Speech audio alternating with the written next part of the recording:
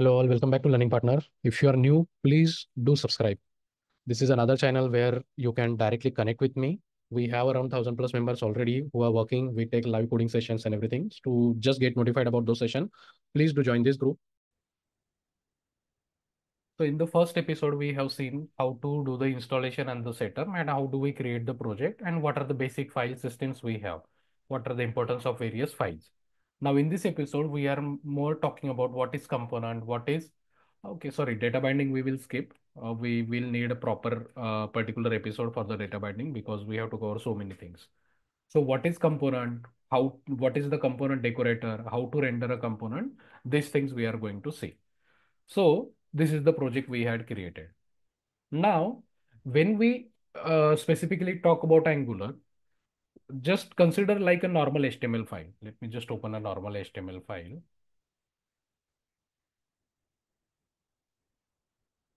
Let me just close it. So let's create a HTML file. Let's say demo.html. Here we will create an HTML5 page. Why it is taking so much time? HTML5. So see, this is normal HTML file. Inside body, we design our UI, correct? Now, if I have to do the programming, if I have to write the script section, so where I write it in a script tag, correct? Here I will create a variable name is equal to something, correct? So all my coding part will go into the script tag. Again, if I have to create the classes, CSS classes, that I will do it over here. Text hyphen primary something color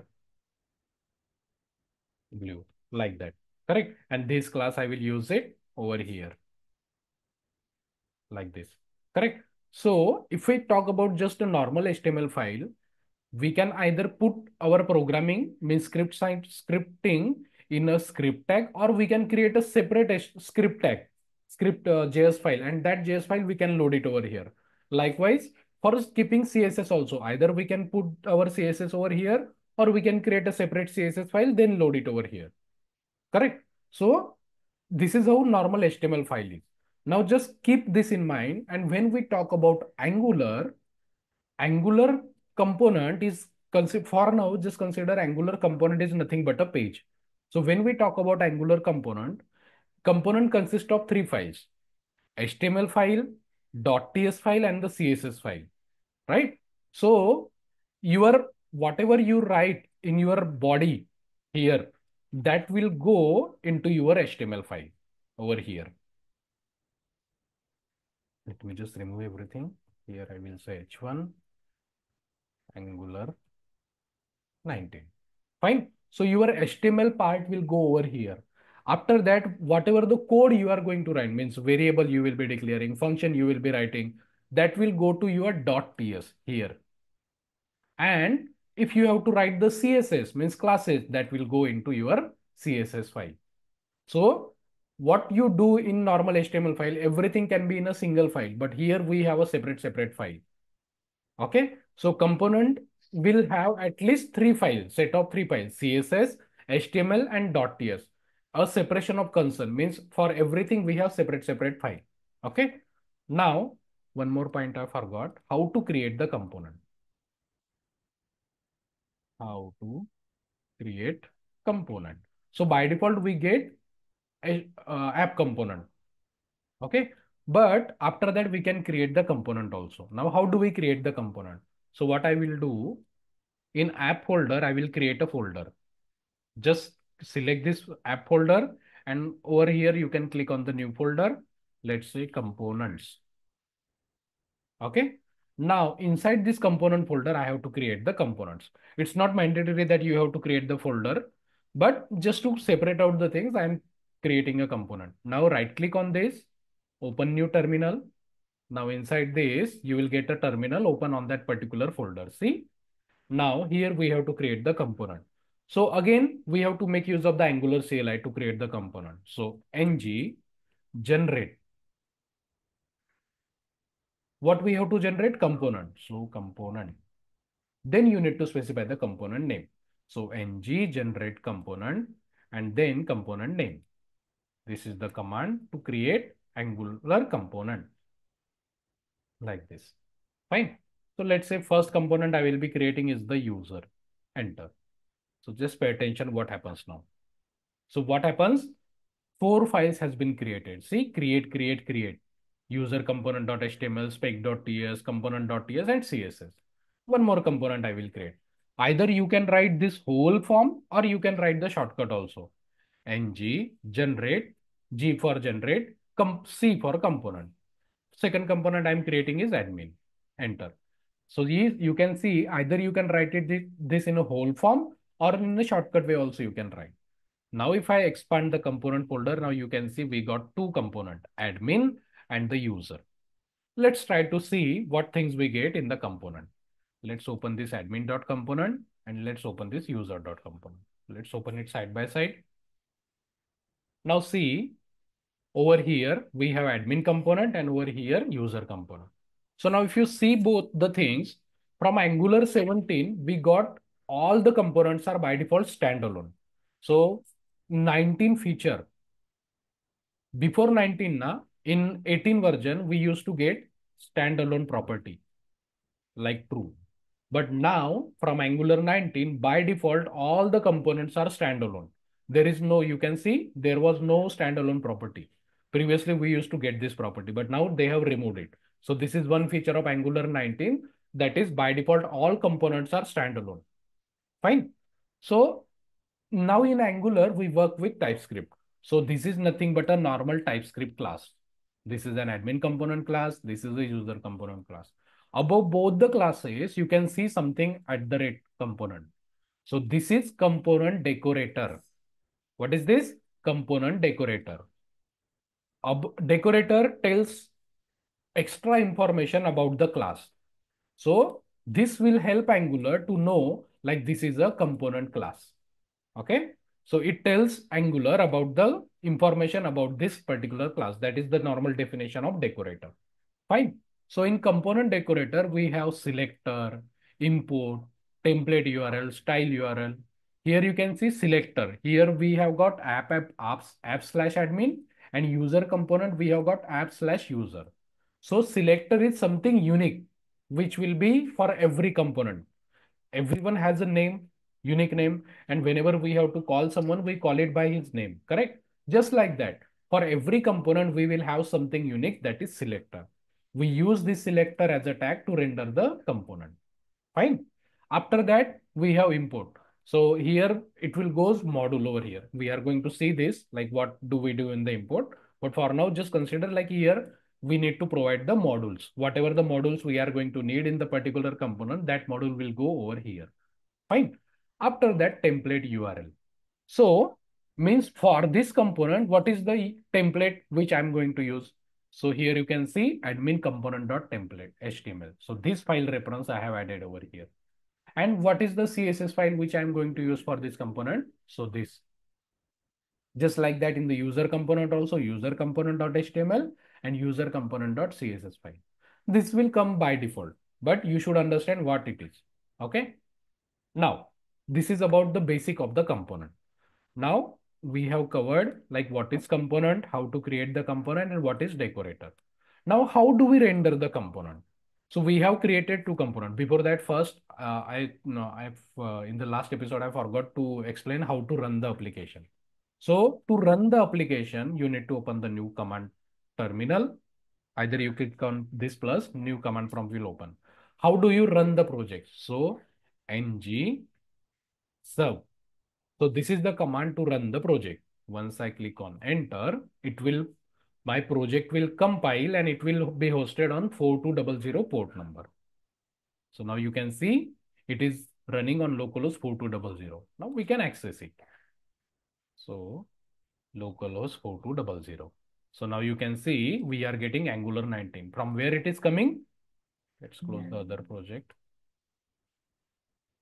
So by default, our app component is our parent component. So in app component, you can see I have written this H1, Angular 19. So that you can see it over here. So this is your project running on localhost 4200. Okay. Now after this H1, I will add paragraph. This is para. Once I save it, you can see it is automatically again compiled. And here you can see this is para is coming. So once you run the Angular project, now you don't need to again run it. Just directly save it. Your project will again automatically compile and new changes you will be able to see. Okay.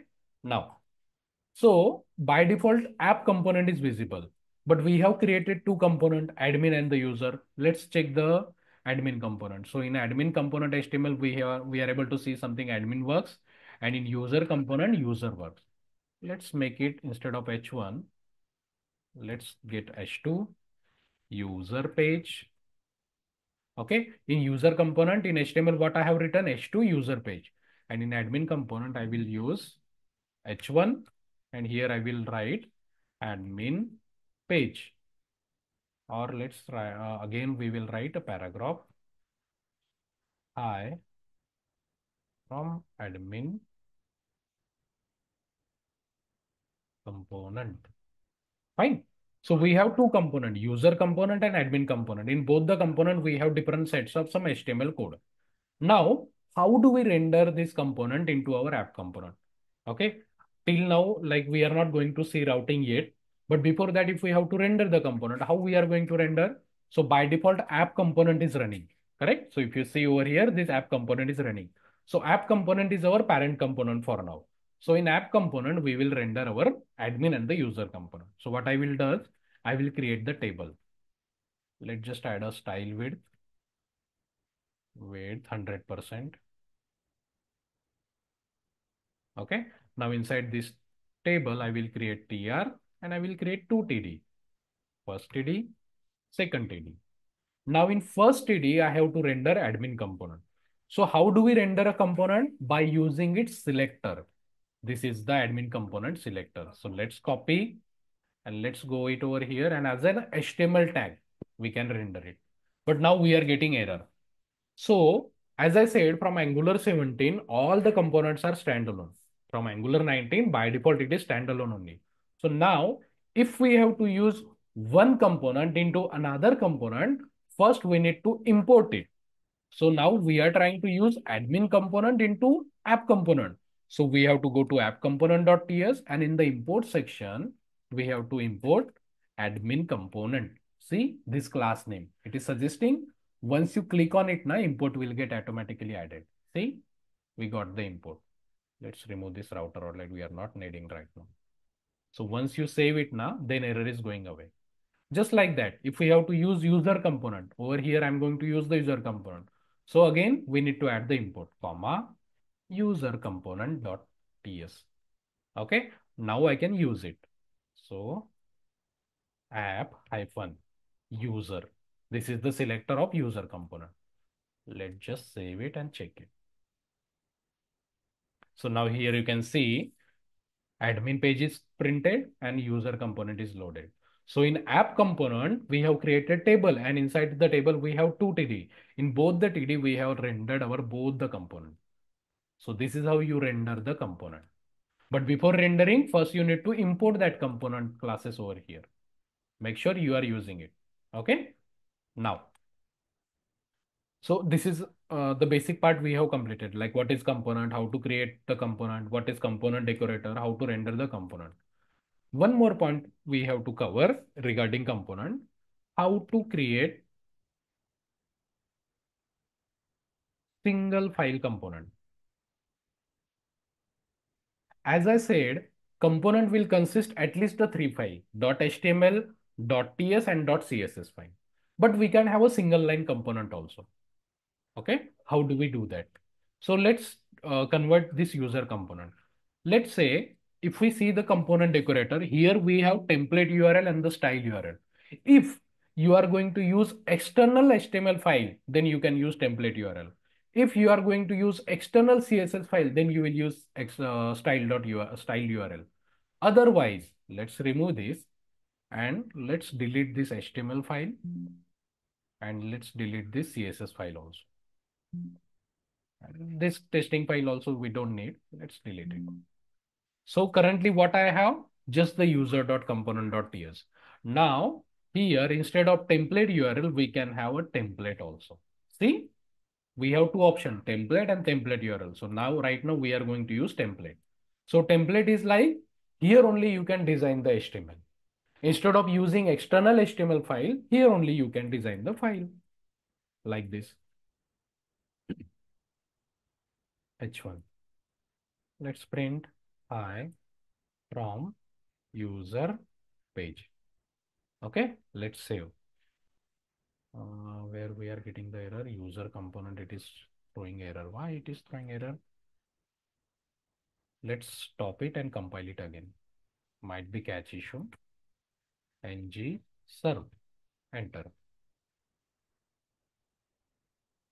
It should build properly, or we have to close it. Yeah, it is building properly. Now, if I refresh, still you can see hi from user page is coming. So either in admin component, just pay attention. In admin component, we are using a extra HTML, separate HTML file. But in user component, I have designed the CSS here only. Got it? Fine. Now, as a CSS file. So in admin component.css, I will create a file, class text welcome. Here I will say color red. Okay. So what I did, I have created a class that is text hyphen welcome. Now this class I can use it in my HTML. Let's add it over here. Let's just save it and check it. See, the red class got added over here. Got it? Now the class text welcome I have created in admin component. So let's try to use this class in user component. Let's see if we are able to use it. Class over here. Sorry, single quote we need to provide because we are using the template. Let's save. Now if I see class has been added, but it's not adding the CSS. Means if we create a class in one particular component, we have to use that class in that particular HTML only. We cannot use this classes created over here into another component. Got it? So whenever you create a class in a particular component CSS file, that classes we can use in the HTML only, over here only. We cannot use those classes outside that component. Okay. Now, how do we create the classes in a single file component? So instead of style URL, we can go with the style. Square bracket, first text, let's say danger, color, let's say blue, like this. You can create an array of classes like this. Now this text danger class, I will add it over here. Let's see. See, now we got the blue color. So this is how you create the component classes. Either you can have a one file component. So this is an intro question, like, can we have a single file component? Yes. So instead of extra HTML file, you can design the HTML over here only. And instead of extra CSS, you can write your classes over here only. Got it? So now when do we have to go for the single component? If we know we just have a very small HTML code. So instead of creating extra HTML file, you can design your HTML over here only. Correct? So this is everything you should know related to component. Okay. So we have covered almost everything what we should know about the component. Again, so many things are there, but we will come to know once we move ahead in our session. Fine. So with every topic, we will be discussing what new things we have got in Angular 19. So we don't have to waste extra time to understand like what are the new features we have in Angular 19. Like first point we have seen, like by default, all the components are standalone. So now we don't get that standalone property in the Angular 19. By default, it is standalone now. Fine. So this comes to an end of this episode. Please do like and subscribe. Please do add comment also. It will help me to grow my channel. In next episode, we will be discussing what is data binding.